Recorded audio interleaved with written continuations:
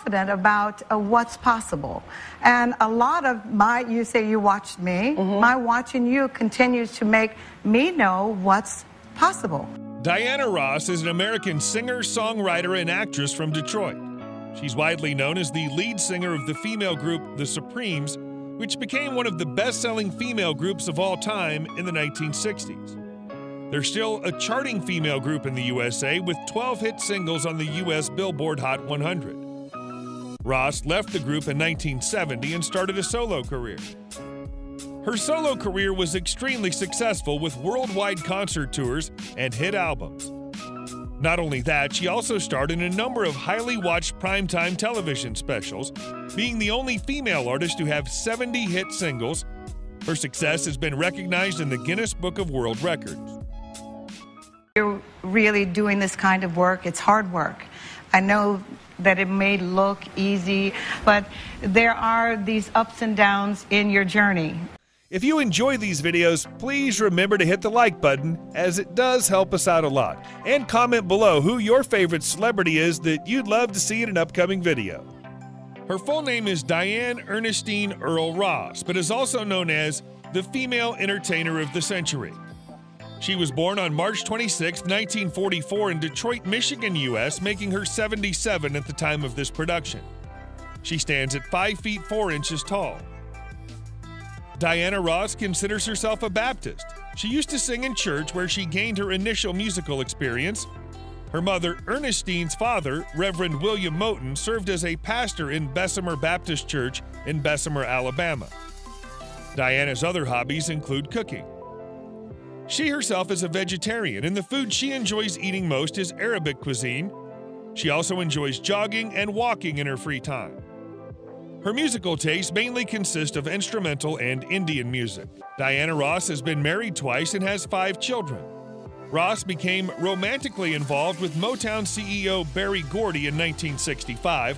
The relationship lasted several years, resulting in the birth of Ross's eldest child, Rhonda Suzanne Silberstein, in August 1971. 2 months into her pregnancy with Rhonda, in January 1971, Ross married music executive Robert Ellis Silberstein, who raised Rhonda as his own daughter. Ross has 2 daughters with Silberstein, Tracy Joy and Chudney Lane Silberstein, born in 1972 and 1975, respectively. Ross and Silberstein divorced in 1977, and Ross moved to New York City in the early 1980s after living in Los Angeles since Motown relocated to the area in the early 1970s. Ross dated Gene Simmons, bass guitarist and singer for the band Kiss, from 1980 to 1983. Ross met her second husband, Norwegian shipping magnate Arne Næss Jr., in 1985 and married him the following year. She became stepmother to his 3 elder children, Katinka, Christopher, and folk singer Leona Næss. They have 2 sons together, Ross Arne, born 1987, and Evan Olav, born 1988. Ross and Næss divorced in 2000 after press reports revealed that Næss had fathered a child with another woman in Norway. You said demand. I do not demand. I think it does come out of, and by the way, you earn respect, and after that, when you earn it and people call you that naturally. Diana Ross was the second eldest child of Ernestine and Fred Ross Sr. Ross's elder sister is American physician Barbara Ross Lee. According to Ross, her mother actually named her Diane, but a clerical error resulted in her name being recorded as Diana on her birth certificate. She was listed as Diane during the first Supremes record, and she introduced herself as Diane until early in the group's heyday. Most of her friends and family still call her Diane.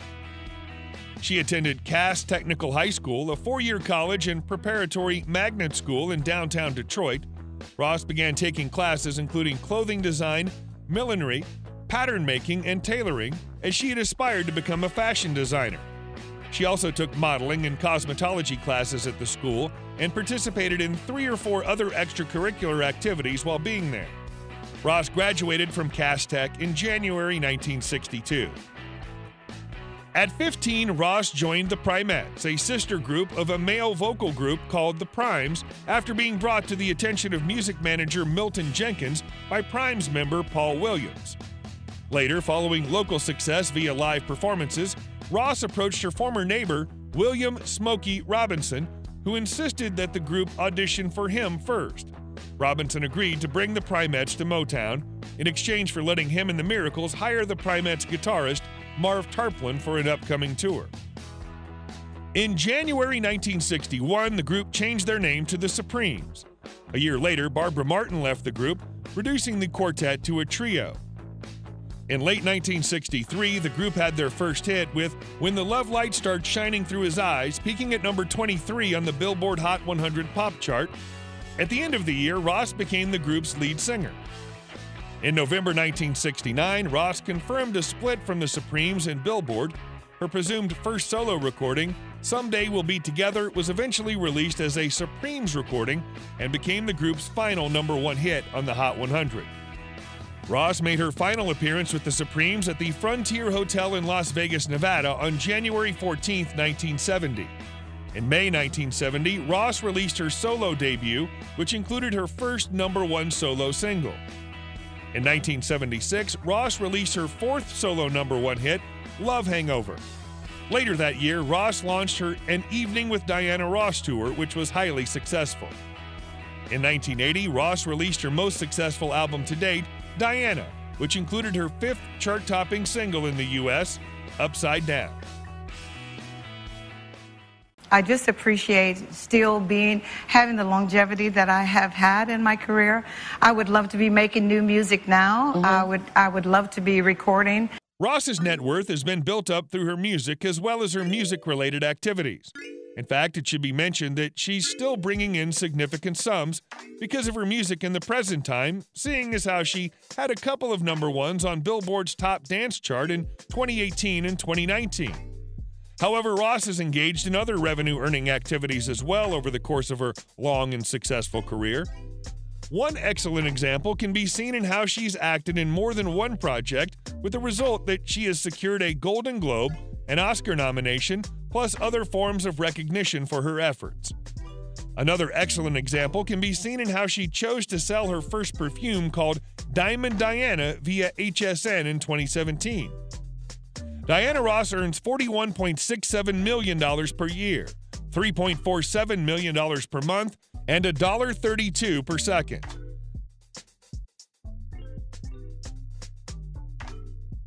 Diana Ross's current net worth is $250 million. Diana Ross has been a resident of Greenwich, Connecticut for several years. Her most recent real estate grab in Greenwich was in 2006, which was a mansion on 5 acres. Built in 1930 and located in the Bellhaven community, the colonial-style home includes a tennis court, swimming pool, and covers an area of more than 12,500 feet. Ross also owns a 3-bed, 3-bath, 2,518-square-foot home in Venice, California, which she purchased in 2004. The home is located just a short walking distance from the beach. She also owns an apartment in New York with 3 full bathrooms, 3 bedrooms, a 29-foot-long living room, a huge kitchen, and a maid's room. The apartment has breathtaking views of Grand Army Plaza and Central Park. Being one of the richest singers and actresses, Diana Ross has some of the most lavish cars, including a Chrysler 300,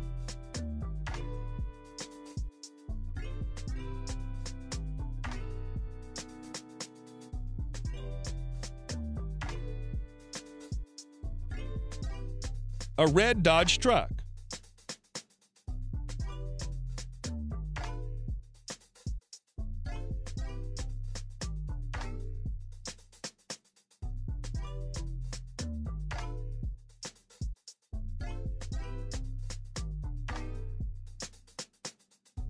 a Ferrari,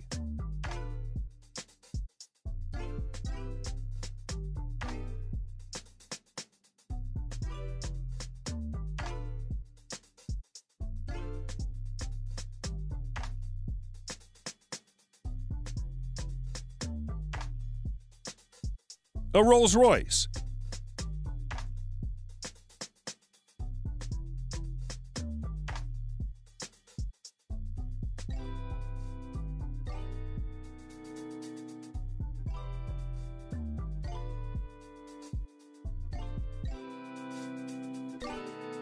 Ross is the owner of a private jet seen often on her social media.